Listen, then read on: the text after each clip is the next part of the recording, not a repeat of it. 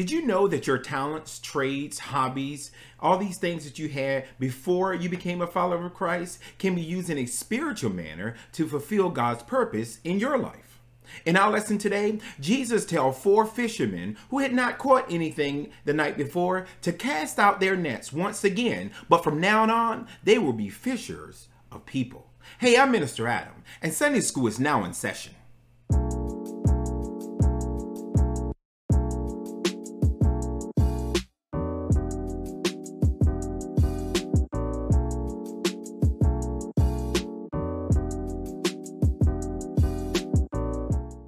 Welcome to JCC Sunday School lesson for January 10th, 2020.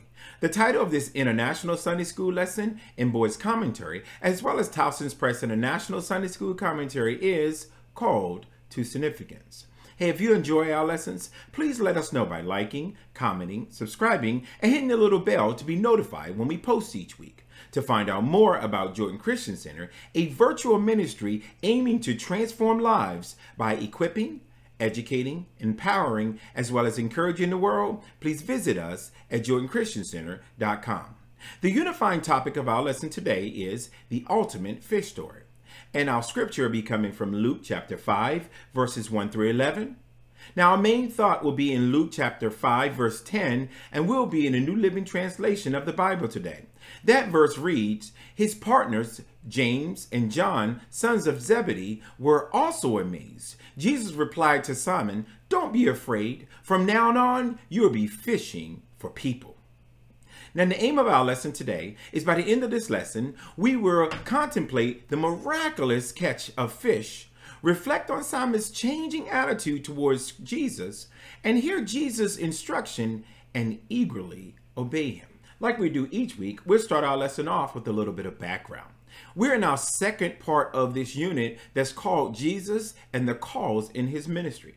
In this unit, we're discussing Jesus' calling as a savior of this world and how he walked in his calling on this earth. Jesus shows us how to walk in our calling, along with the importance of proclaiming the gospel and the significance of the role that we play in getting the gospel out to this world. In our lesson today, we'll be coming out of the book of Luke once again. Now, we know Luke is an educated physician who lived during the 1st century. He gives us one of the earliest written accounts of Jesus, yet he makes it clear that he was not an eyewitness to Jesus' ministry as he walked here on earth. However, as a traveling companion to Paul, he had direct access to the apostles and other accounts of Jesus' life and ministry. He wrote his gospel using documentations and accounts from people who were actually there. Luke also wrote the book of Acts, which talks about the walk of the apostles as they go and do similar things as Jesus did in their attempt to spread the gospel throughout the world. The aim of Luke's writing was to show how the story of Jesus actually fulfilled the story of God, the Israelites, and the entire world. Therefore, Luke is an evangelist because his writing proclaimed the good news of Jesus. Now, in our lesson today, we pick up after Jesus leaves his hometown in Nazareth, where he taught in a synagogue and performed miracles such as healing the sick. Now, after doing all these things, we found that he get rejected in his hometown to the point that he leaves Nazareth. He then set out towards the Sea of Galilee, healing the sick, along with other miracles that he performed. Jesus' popularity increased and people followed him everywhere. Not so much as they looked at him as Lord and Savior, but simply because they wanted healing from their sickness, because either the doctor could not help them or they were too poor to pay up for a doctor. No, there were also some people that there to hear a good word from the master and rabbi, but many of them was just simply trying to get healed, and they knew that Jesus could do so, not fully understanding who exactly he was. Now, we start our lesson today in Luke chapter 5, verses 1 and 2, and it says, "One day, as Jesus was preaching on the shore of the Sea of Galilee, great crowds pressed upon him to listen to a word from God.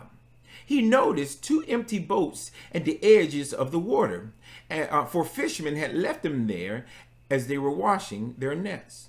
Now, the Sea of Galilee, which is also called the Sea of Tiberia, regardless of the name, this is one of the largest bodies of water in Israel. And it was a low-lying body of water as well. The only sea that was lower than that was the Dead Sea. And we know nothing exists in the Dead Sea. That's not the case with the Sea of Galilee. It was thriving with fish.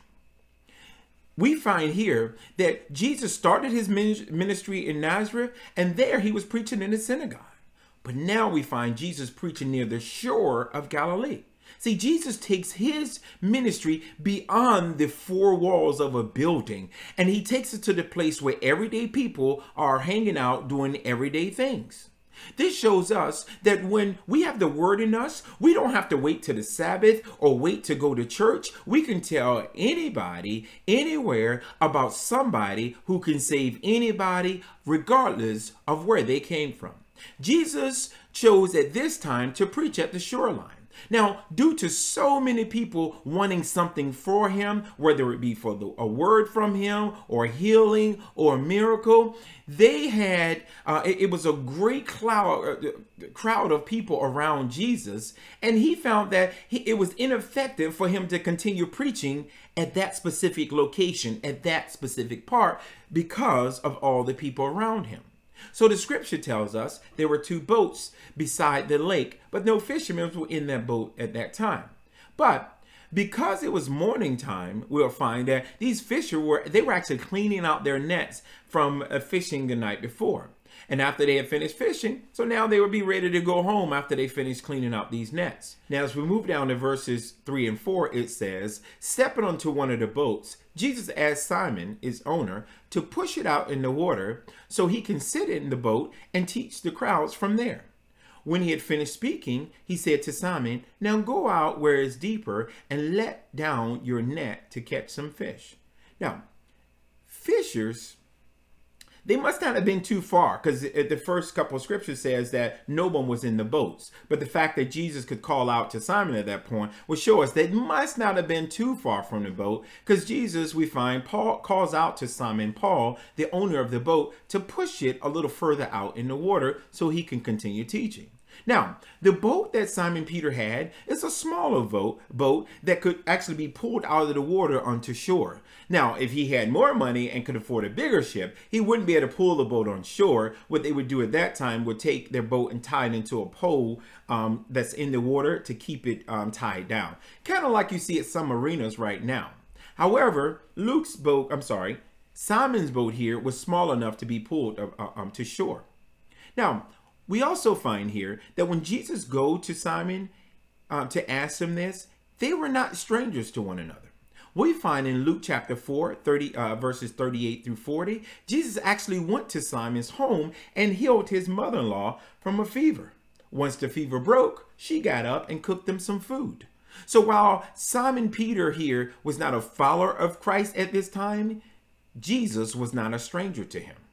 So here we find that Jesus asked him to push the boat out into the water, not to get away from the crowd, but so he can position himself to be able to preach to a larger audience. See, by preaching on the water, Jesus' voice could carry out further. Not to get too deep in this, but water actually, sound actually travels faster and further on water. And of course, Jesus knew this when he asked Simon Peter to take him out. So that's why Jesus would tell him it would get on the boat, not running from the crowd, but on the water, his voice would be projected even further so he have a great spot to actually preach. So there we find right there on that boat, Jesus has his pulpit and he preaches to the crowds. Now, come to find out, that's not the only reason that Jesus specifically asked Peter to take him out. He also wanted to show Peter his power and see if he chose to be obedient or not. See, after Jesus finished speaking to the crowd, he told Simon to go out further and cast out his net to continue fishing, even though Simon had already wrapped up fishing for today. See, this scripture is an example of what Jesus expects us to do in order to follow him. To show us the difference between what we can do on our own and what we can do with Jesus is with us, Jesus asks Simon to go out further. Don't just stop here. Go out further. I know you've been fishing all night, but I want you to go out further and cast your net out further. This is what Jesus is asking Simon to do here. In other words, will Simon obey him? Will Simon do what Jesus tells him to do? Well, we'll find out in verses 5 and 6, which says, "Master," Simon replied, "we worked hard all night and didn't catch anything. But if you say so, I'll let this net down again." And this time, their nets were so full of fish that they began to tear. Wow. Simon's response, "Master" or "Rabbi," this response is one that you have a person that you hold in high esteem. We see here that Simon held Jesus into high esteem and said, "Master." Simon didn't give Jesus all these excuses that we would give in the common day. See, Jesus is here. All Simon did say he worked all night and he didn't catch anything. But if you say so, I'm going to do it. See, here's what happened. The fishermen would go fishing at night because if fish would swim deeper during the day, they would be too far below. And they had these hand nets, so they couldn't drop their nets, deep down into the sea. They fish kind of towards the top. So they fish at night in order to catch more fish. But here in the middle of the day, Jesus is asking Peter to go out deeper and cast his net. And Peter is looking at him and this like we've done something 1,000,000 times and God tells us to go do it again. But Peter says something that is extremely important here. God, Jesus, I've already said what I had to say, but if you say so, I will do it. And that's what he did. But he was a little reluctant at first, but nevertheless, I like the King James version of it. Instead of saying, "If you say so, I'll do it," like the New Living Translation, King James said, "Nevertheless, I will do what you ask me to do." That should sound familiar to some of us, because when Jesus was in the Garden of Gethsemane, before he allowed himself to be captured and hung on the cross, Jesus said, "My Father, if it is all possible, let this cup pass from me. Yet, not as I will, but as you will." In other words, I will do what you tell me to do, God. It's not about my desire. It's about your desire. Jesus requires us to cast out our net further than we have ever gone before. Not because we want to, but because this is what he requires of us. He requires obedience from us. Now, I know sometimes it seems like, God asks us to do something, but yet we've been down that road before. We've been there and we've done that. But when God has us do something, even if we've done it before, we have to cast out our net and go further. See, our experience may tell us that it's impossible, but when we have God on our side and God has told us to go further, because God is with us, all things are possible. We have to learn to say what Peter says here. I don't know if it's going to work because it didn't work last time, but nevertheless, I will obey you, Master. God, I know I've tried to start this business 1,000,000 times. Nevertheless, God, if you tell me to do it, that I will do. This is how we have to respond when God asks us to do something. Respond in obedience. And we find here when Simon Peter responded in obedience, it says the net was overflowing with fish. Why? Because blessings come after obedience. If we want to live in the overflow of our life, we have to obey God. See, that's what faith is. Faith is forsaking all, I will trust him.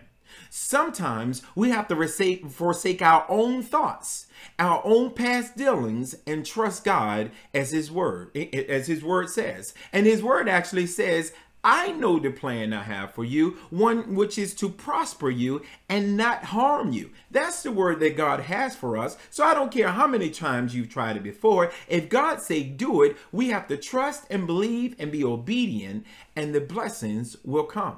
See, God desires our obedience as we desire his grace, his mercy, and his blessings. Simon Peter now has more than he ever thought he would need with all these fish. So in verse 7, he gets back up. In verse 7, it reads, a shout for help brought their partners in the other boat, and soon both boats were filled with fish and on the verge of sinking. See, Simon has received an overflowing blessing from God, so he shout out to share it with others. See, blessings that God give us are not meant to stop with us, but they're meant to flow through us to others that need help. The number of fish nearly sunk these boats. Now, picture for a moment if Simon decided, all of these for me. Nobody else is going to get these blessings. Jesus said it's for me, so I'm going to keep it all to myself. He would be down there drowning in the Sea of Galilee, and all these fish would go back and swim in the environment they're used to. However, because he chose to share in the overflow, he didn't sink. His boat didn't sink, neither did the people that he helped boat sink, and they made it to shore, because when we are obedient to God, God blesses us, and in the overflow, we're expected to share with one another.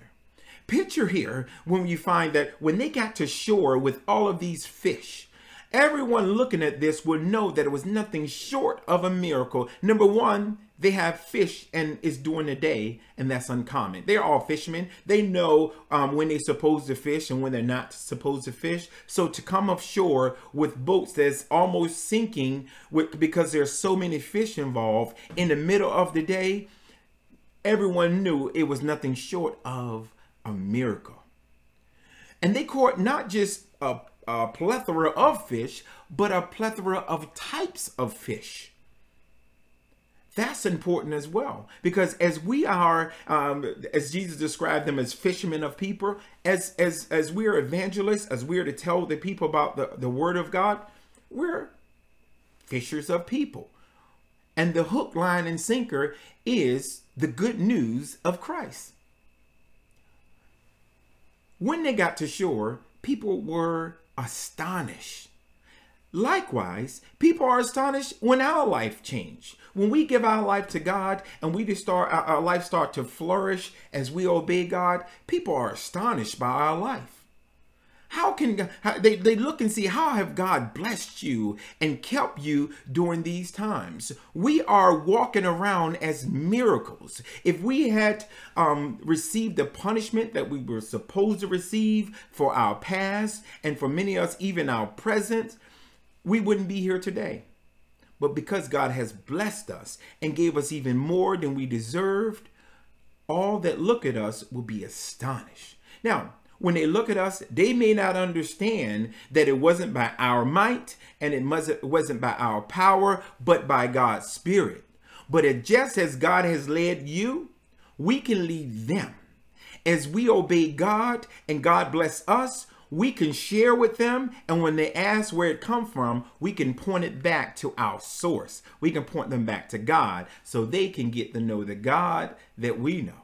Now is not the time, if we're living in overflow, to be selfish with the things that God has blessed us with. Now is not the time to keep our tongues quiet when it comes to the goodness of God. In fact, the opposite is even more important now than ever before, as many struggle in the hardships that this pandemic has brought on. Now is the time to share in the overflow, even if our overflow is just that peace that we have in the midst of the storm, or the joy that we have in the midst of sadness. Simon teaches us that we need to share in our blessing. And this lesson teaches us also about accepting help.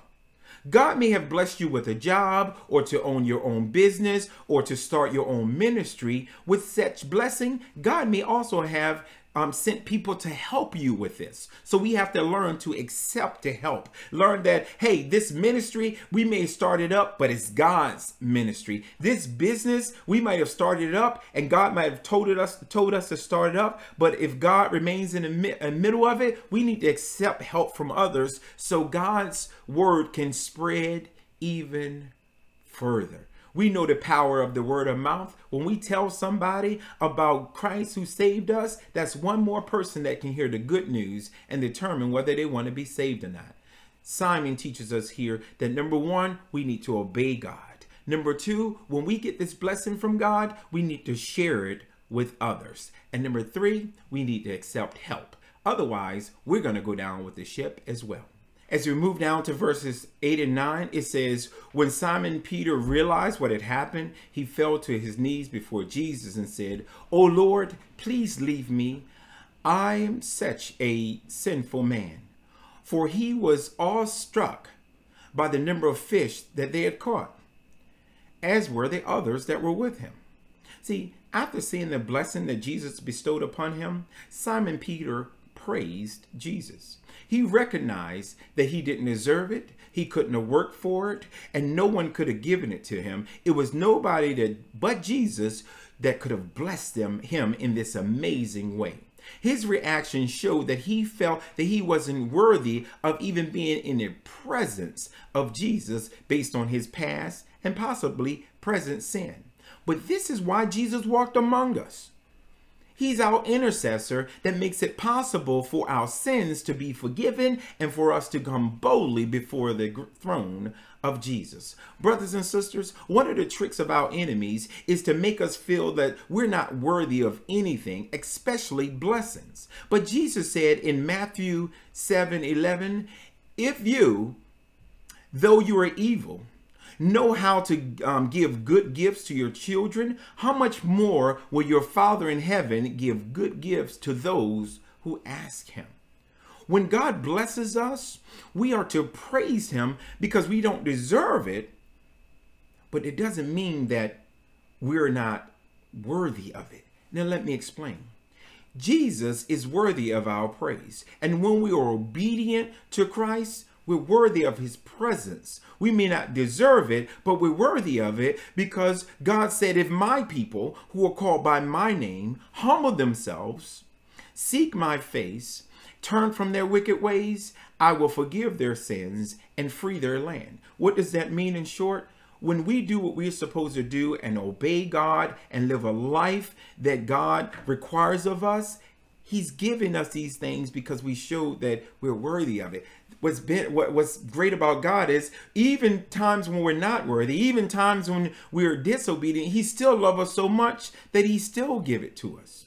So Simon, here we find that Simon Peter, Andrew, his partner that was on the boat with him, John and his brother James, the brothers of Zebedee, they hauled in this boatload of fish and they were in awe of Jesus. They now recognize that they're in the presence of something special. They won't learn the fullness of Christ until he teaches them more, but they know they're in the presence of something special, someone that's not like anything else that had ever been on this earth before. And in the presence of Jesus, they begin to fear because they had this mindset. They are in presence of greatness, so they feared of this. But Jesus here is attempting to set their mind at ease as we look at verses 10 and 11, where Jesus said, it says, his partner, James and John, sons of Zebedee, were also amazed. Jesus replied to Simon, don't be afraid. From now on, you'll be fishing for people. And as soon as they landed, they left everything and followed Jesus. This fish story, along with other stories about fish where Jesus is feeding a multitude with 5 loaves of bread and 2 fish, it actually caused early Christians to use a fish as a symbol of Christianity, a symbol that they follow Christ. Now later we know it switched to the cross. Like right now we use the cross to reflect on the fact that Jesus died for our sins on the cross. But back then they used a fish to represent that because fish was so often used by Christ to show his power and his anointing at that time. See, in these verses, notice that even though they were all amazed, Jesus, he's speaking directly to Simon Peter. This could mean that Simon Peter must be the leader among them. When the leader, when the followers. See, we can take this to another level. See, surveys actually show that when men, the head of their household, when they join the churches, join a church, it's 90% more likely that the wife and children will join the church as well. When the wife is the first one to join the church, then the percentage of the man and the children join, it goes down further. It's a little lower percentage that they would join. And when the child is the first one to join, the statistics fall tremendously that the mom and dad would join. So why do I say all this? As men, this shows us another reason why we are to be more involved with church. At the head of our house, we need to reflect what God wants us to be. And we do that by doing what God wants us to do, working in our ministry, working in the church, and leading the people. And as God leads us, we can lead others to Christ. But here we find Jesus cautions them not to be afraid or fear not. The literal meaning of this in Greek is stop being afraid. It claims, it basically means that Peter had some fear there. Peter was afraid of Jesus in a sense of holding to him meaning Christ, to such great awe. But Christ told him to put away that fear. See, God wants us to relate to him on the principle of love and not the principle of cowarding fear. When we are obeying God, we can come boldly to the throne and ask of our Father. What do we have to fear as children of God? Now, what we really have to fear if we're not children of God, not if we're the latter. As children of God, we are to obey God and do what God tells us to do. And when we're right with God, we can go boldly to the throne and ask of him. See, God has a way of meeting us right where we are. Jesus tells these 4 fishermen that they will be fishers of men or people. They'll be similar to Christ. They clearly see how many fish Jesus caught, not only in number, but type. And Jesus used this metaphor to let them know that you will go out and catch people in a similar manner. See, this shows us that Jesus was the greatest fisherman of all time, not only in just fish as in flopping around and sinking, nearly sinking their boat, but we found here that Jesus started out with 4 men, which led to 12. Then there was hundreds, thousands, and millions throughout the centuries.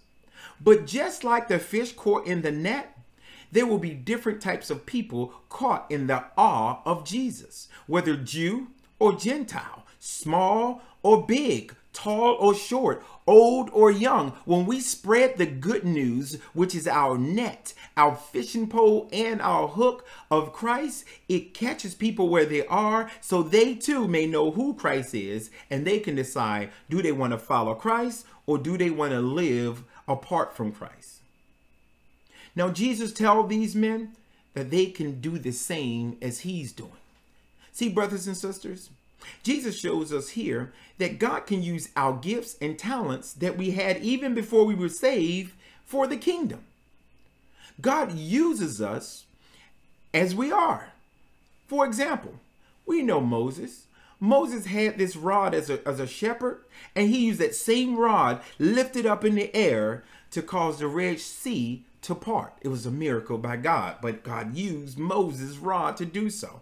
Stand up, David. David was leadership over the flock as a shepherd of the flock. God took that shepherd, that leadership mentality, and made David the first king of the Israelites. Stand up, Paul. Paul was educated in religion before Jesus knocked him off the horse on the road to Damascus. And Paul was able to take this religious education, find out even more about Christ, and be able to tell the Jews that what you heard in the past is true, and it all led up to Christ.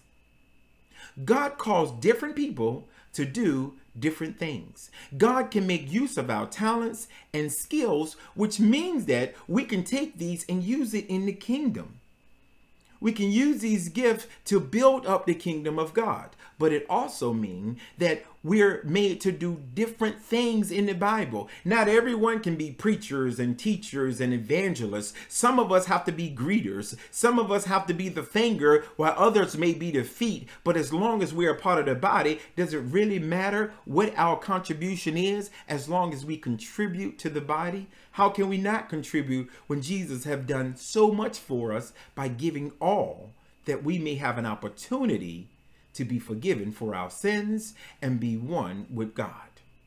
Verses 11 said that when they got to land, they had a new career. They left everything behind and followed Christ. They left their resources to follow the source. And over the next 3 years, Jesus prepared them and showed them how significant they are to kingdom building. He prepared them to teach the good news to the world, and they did so.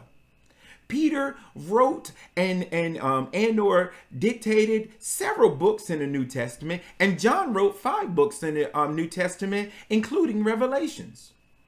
Their obedience back then, like our obedience today, will continue to allow the good news of Jesus to be heard by the world. Amen. Brothers and sisters, that concludes our lesson for this week. Don't forget to leave us a comment or a like just to let us know how we're doing each week. So until next week, may God bless you and keep you. May his face be upon you and be gracious to you. May the Lord turn his face towards you and give you peace. Amen.